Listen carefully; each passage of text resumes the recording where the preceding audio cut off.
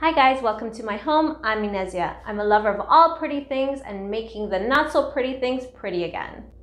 If you're the type of person that walks through the aisles at Dollarama and sees things for what they can be and not necessarily for what they are, then you're my kind of people. Today I'm going to take you through a DIY I made using some foam balls and a glass vase from Dollarama. This DIY was inspired by the bubble pot from H&M. I just thought it was a little small and I just wanted to put my own spin on it. Okay, let's get to it. So I went over to my local Dollarama and I grabbed a couple of these styrofoam balls and I created this. My inspiration came from H&M's Bubble Vase, except the one I created was much larger in size. So originally I thought I needed 2 bags of these foam balls, but I ended up having to run back to get 2 more bags. I used Rustoleum brand spray paints, both for the primer and the accent stoneware spray. And then a $4 vase that I also grabbed at Dollarama, which is a great size. So what you're going to do first is just cut each and every one of these little styrofoam balls in half. I used a kitchen knife, but in hindsight, I think a craft knife would probably give you a cleaner cut. So once those were all cut in half, I just used my glue gun to stick them down on the vase. First, I worked my way across the vase, and then I started working my way down. My lines weren't perfectly straight, but I think that's the beauty of handmade items, is you don't want them to look machine-made. You want them to have a little bit of character, and mine definitely did.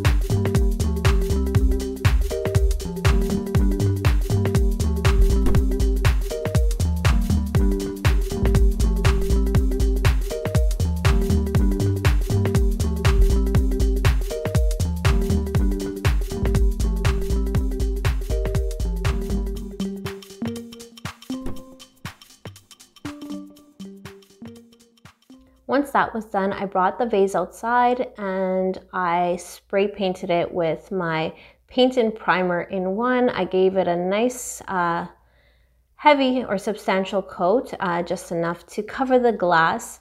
I ended up spraying the inside of the vase as well.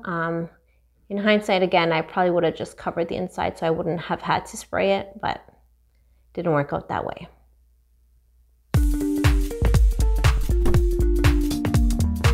That was fully dry, I just gave it a light coat of this stoneware spray. Unfortunately, I didn't get it on video, but that's what it looks like. And I am super ecstatic with the final product. I couldn't have asked for something better.